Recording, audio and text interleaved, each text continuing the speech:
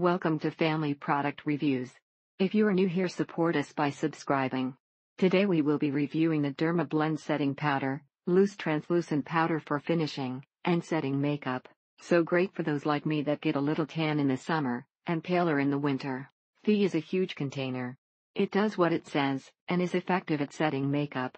This is the setting powder that is applied after you have applied the coverage to your face.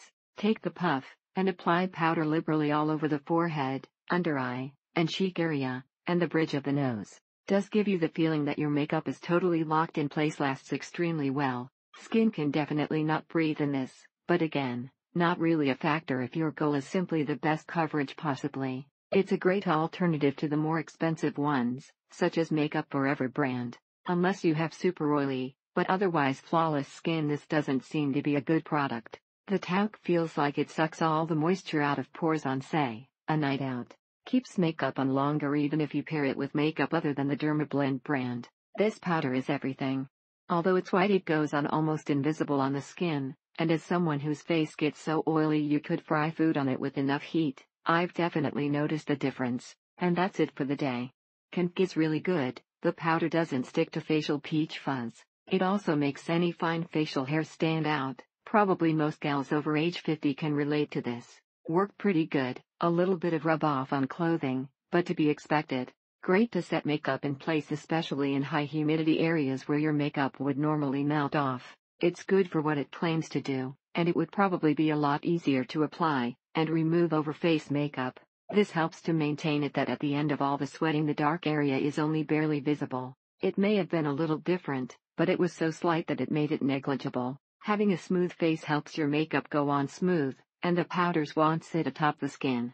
But the Dermablend isn't super expensive, and Terry's enough to last a very long time. She's in and out in really warm temperatures, and she has found this to be one of the very few products that does the job effectively. However, where this one stands out is in its darker color range, as there is certainly offers more options than many other lines. If you are unsure if you should get cool beige or white, get the white. Cool beige is definitely on the far side of medium. This powder is a great setting powder, however it may need to reapplied throughout the day if you have oily skin. It's enough to last for at least a couple months, and it helps blend and smooth everything wonderfully. To me it lasts longer than Sephora setting powder, and the mattifying Urban Decay Compact. Great, but you can see a little bit of white from the powder, which might not work out for people with darker skin tones. However you choose to get it, setting powder brings out the best longevity for Dermablend products.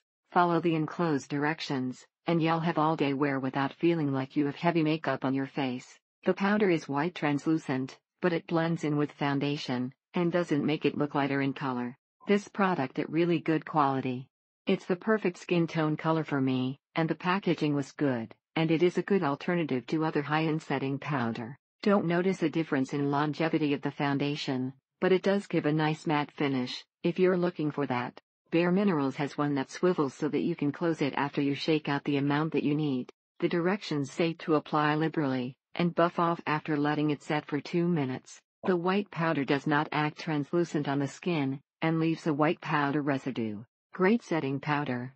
Goes on nice, and keeps me shine free for a couple hours. No box, no instruction brochure, and the small container holding the loose paper was completely unsealed.